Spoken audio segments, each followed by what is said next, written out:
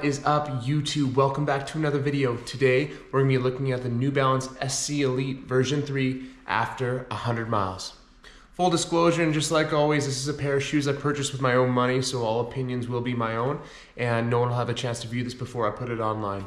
All right, so let's talk about the SC Elite version 3. Starting at the bottom, and we'll work our way up. Now, if you look at the bottom here, there is just really a minimal amount of rubber, but as you can tell, after 100 miles, there has been like really no wear to it at all. Now, just for perspective's sake, I'm 195 pounds, I'm about 6'3", so I am in the heavier kind of area for runners, you might say, but I also hit paces in the shoe under 6 minutes per mile, so around like the 5:45-ish. So that's a lot of kind of power that has to be generated through the shoe, and to see the minimal amount of wear on this after 100 miles it's really quite impressive. And in terms of the grip of the outsole, like when it's been wet or anything like that, I've had no problems at all. But when you are on ice, I mean, it's kind of like see you later.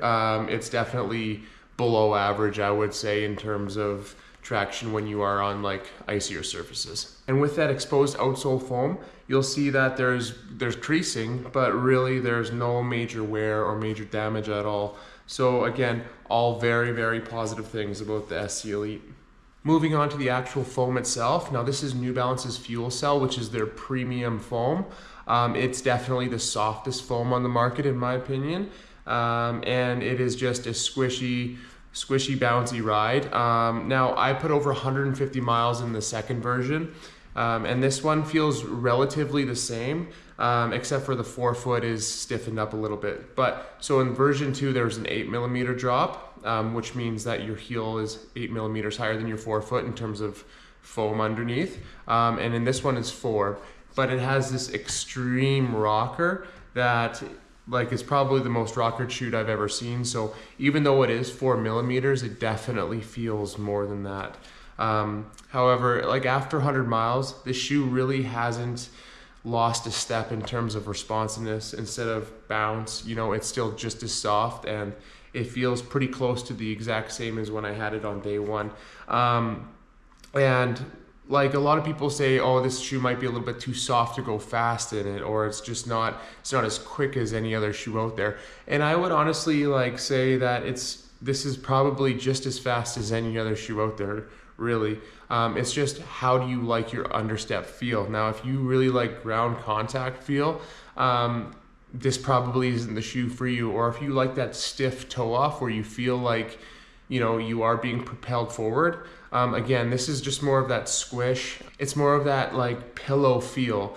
Now, in terms of does it actually propel you less? No, I've actually had some of my fastest runs in this shoe. So just because it doesn't feel maybe as quick or as firm as other things, it definitely still is. And even after 100 miles, I can safely say that this is still one of the fastest shoes I own.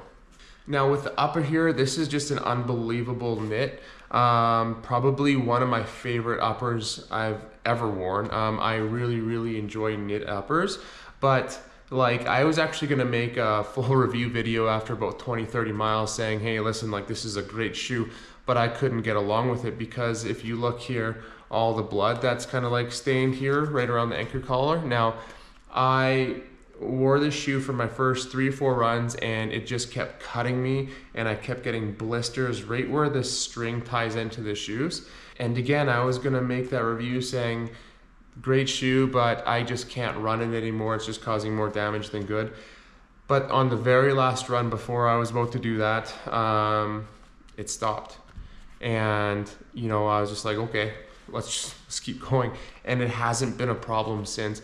And I'm so grateful because this is something that I just keep reaching for in my bag. Now, the upper, it fits true to size. I've had no slipping, no hot spots, no nothing.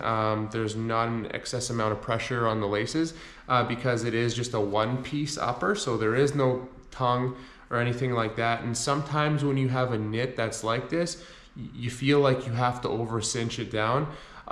Fortunately, in this case, it's an absolute perfect fit. In terms of wear of the upper over 100 miles, right where the logo is on my big toe, probably where a lot of the flexion happens on my toe off, It has broken apart and there is a pretty big rip that just started. But other than that, and the blood stain, there isn't much wear at all. So I definitely foresee this lasting quite a bit longer. Also, I should mention that the heel counter of this shoe, it is pretty flexible, but it's also a little bit more stiff than a lot of the other options out there. It's not like, if you've ever ran in the ASICS Metaspeed Sky Plus, it's definitely not as stiff as that, but it's definitely more stiff than, I would say, the Nike Vaporfly. So overall, I would say this: the New Balance SC Elite V3 is definitely the most versatile carbon plated racing shoe in the market today, in my opinion. And it's one of the best. I mean, this is something that I reach for on a daily basis. Now, I've had this thing for well under a month and I've already put 100 miles on it. And that's just because it is so versatile. Like when I'm doing double days, or when I'm doing sessions where, you know, it's a 10-15 minute warm up where I'm just jogging easy, and then I'm going into a speed session.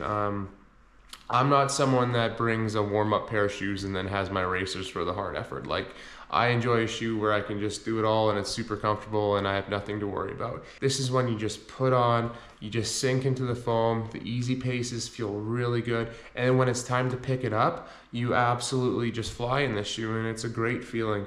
And you know, like with other carbon plated racers coming out, like one that is coming my way in a week or so here, the Saucony Endorphin Elite, a lot of people are saying, you know, just that's a race day only, it's super aggressive, you can't do anything else with it. And that's just from what I've heard. Like, I mean, I have had no experience in that shoe, but this would have to be the exact opposite, you know? So I would recommend this for anybody. Like, doesn't matter what speed you are for the marathon distance, half marathon. I would take this thing on a 5K too. I mean, it's one of those racing shoes that isn't too wide, it's not too bulky, it feels fast, it feels like a great race fit. But honestly, like over those long distances too, where the most important thing really is saving your legs and getting to that 20-mile mark or 20 plus, feeling as fresh as possible so you can push into the end. This is something that'll absolutely do it. I mean, the impact reduction that you get from this foam just on feeling alone is incredible. And yeah, I can't say enough great things about it.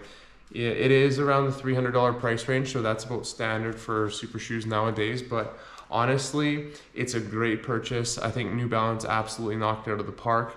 And I think Fuel Cell is probably one of the more underrated foams out there in terms of actual race day performance. Anyways, if you're interested in picking a pair of the SC Elite version 3, I highly recommend it. It's an incredible shoe, and it's super versatile, and you know what? It's gonna last you a long time. So I hope this little 100-mile review helps. And if you haven't already, please like and subscribe to the channel. It means a lot. I love seeing the channel grow. It's been amazing, and you know, I just really appreciate all the support. So having said that, take care.